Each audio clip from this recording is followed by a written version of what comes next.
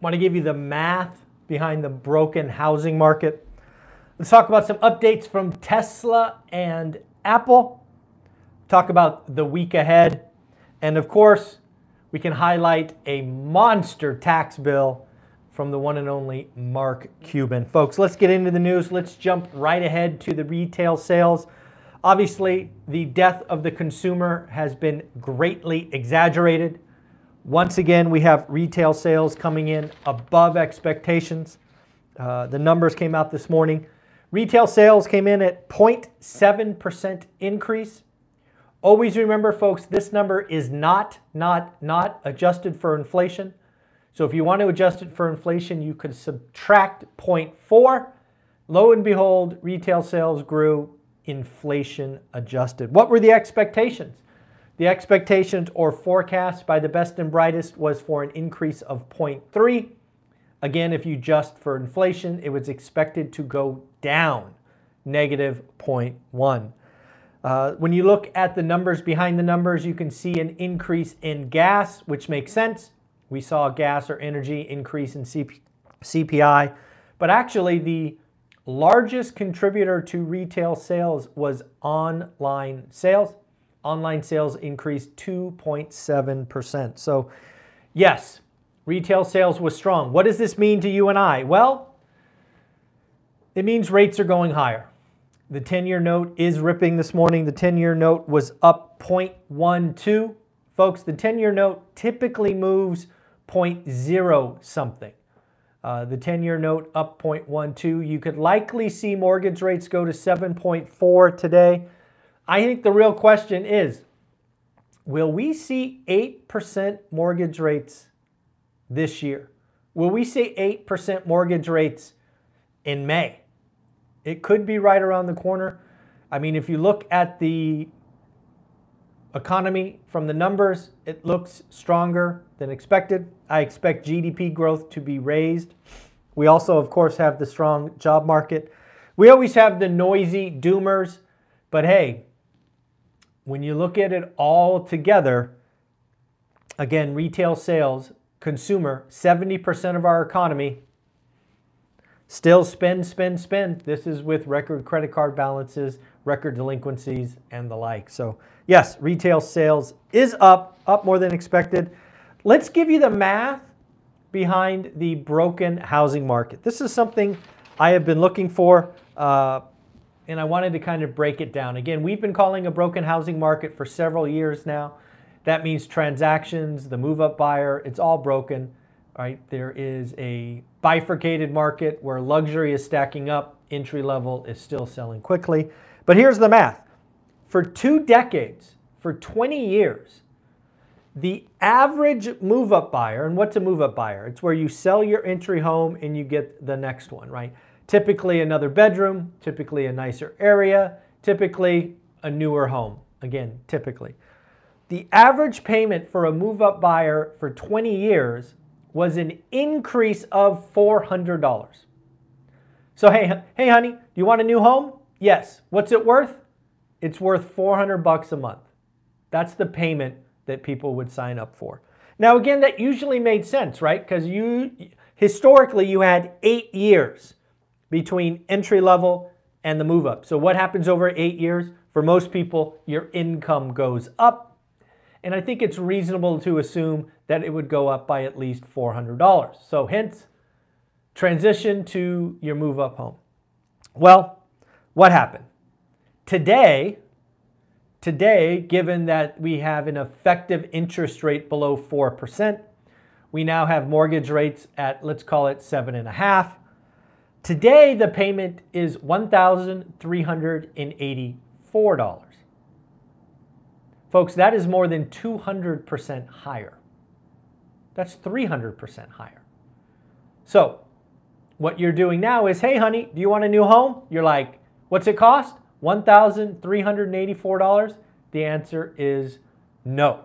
We don't want to do that. Hey, folks, looks like Beth Traverso's in the house. I think that means she's back from Italy. She did a trip with her daughter to Italy. Welcome home, Beth. I hope you had an amazing time. The pictures were awesome. So again, today's payment is $1,384 higher. If you are one of the homeowners with a mortgage rate below 3%, it's worse. A lateral move. Sell house A, buy house B. It's the exact same house. Your payment goes up $804. If you want to get that move-up house, which generally speaking is 25% more expensive, your payment jumps $1,773. Folks, that is over 100% higher than the payment they have today. Folks, the housing market is broken. We kept rates too low for too long. Lots of people refied their mortgages, as did I. We now have fixed rate debt below 4 as investments. Some people as homeowners have below 3. This is why the housing market is broken and will be broken for years to come. We will see transactions below trend for 3 to 5 years. What is trend? Let's call it 6.2 million. We are going to be below that number for at least 5 years, in my opinion. So folks, that is the broken housing market. Whoa, we got somebody calling for 10% mortgage rates. That would be a doozy. I'm not sure I see 10. I think we learned that 8% when we had them slightly was enough to squash the housing market transactions. If they go to 10, that ought to be interesting. But we shall see. Next up, let's talk about Tesla and Apple. I don't know if you saw the news. We'll go to Apple first.